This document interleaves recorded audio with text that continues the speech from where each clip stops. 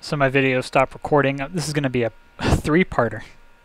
Just want to show everything's assembled. I haven't done any other trims besides what I showed you. I assembled it all, and now check it out. I'll turn on the switch, and I'll unlock it. Now, when it connects wirelessly, it's probably hard to see, but the the lights do come on. There you go. And similarly, when I sleep the switch, turn it off, you should see those lights turn off in just a second. There they go. It's just because they're white. It's kind of hard to tell. And similarly, if you plug it in, the lights do come on when you plug it in, but it should shut itself off. Sometimes the switch, it likes to do some communication in handheld mode, and it tries to figure out what's going on with the controller, check if there's updates. So it will activate the controller during that time, but then the lights will go to sleep by themselves eventually. So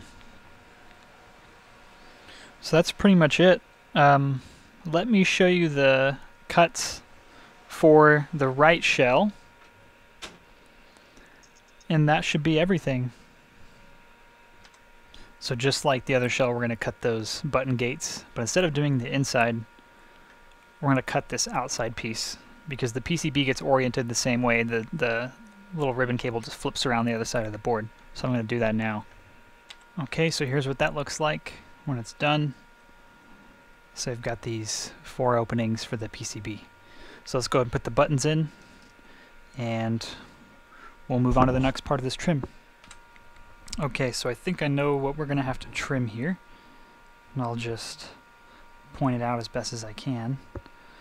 We're definitely going to need to get rid of this guy. That's the lower. So if we look at the top piece, this is on the mid frame. We're going to cut this.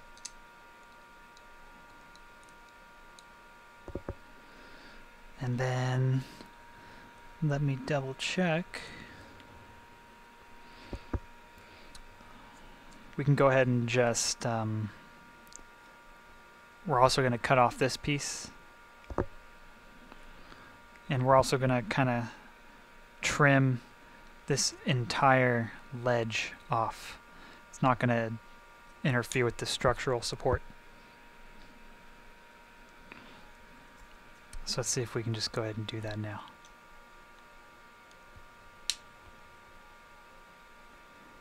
Cool. And I think that's it. I'm going to do a test fit. If I run into any issues, I'll stop the video. If not, I'll just fully assemble it.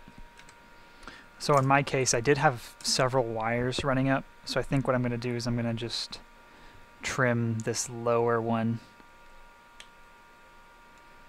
And we'll go with that. See how it goes. There we go. Oops. There you go. So that top one I left, but let's go ahead and try that. Okay, so this is the point where you're going to want to test functionality. I got it all together. Everything seems like it's working just fine.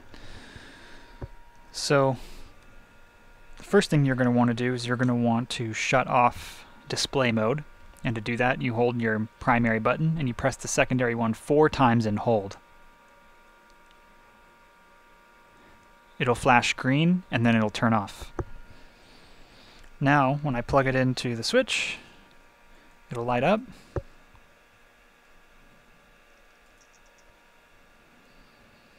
Let's make sure if there's any controller updates that you run them. It's updating now.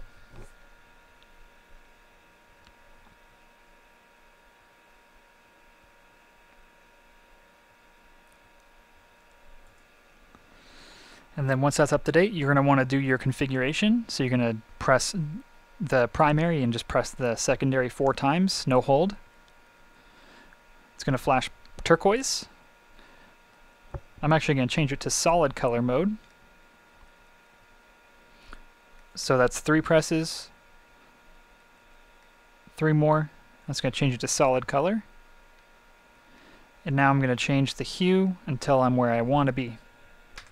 Okay, so I've saved all my settings, and now Let's just make sure it's all shutting off when it should.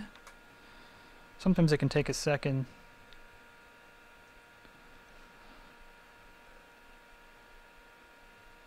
And there we go. They're all shut off. Everything seems to be working perfectly. If I hit the home button, it'll wake it. And it's nice because the microcontroller actually goes into a power saving mode when it goes into that sleep. And just make sure that the control stick's calibrated. If I even plugged it in properly, which I didn't, so that's going to be something I'm going to have to figure out. But the LEDs are all working. Everything seems great. Sleep mode works. I know it's not going to show in this awful video, but it is working. And if you have any questions, let me know. Thanks for watching.